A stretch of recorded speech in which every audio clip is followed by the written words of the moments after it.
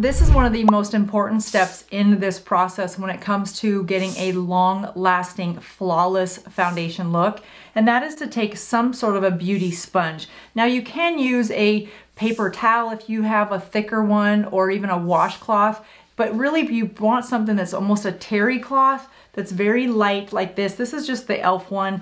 They're not expensive, but they really do make a big difference, because you want to round it. Like the way I like to use this is I go over my skin, and what this does is it picks up any of the oil that is left from any of the products that we've used so far and absorbs it into this sponge, so that when I go to apply any more creams or any powders, it is setting on a surface that is not mixing with any type of another oily product.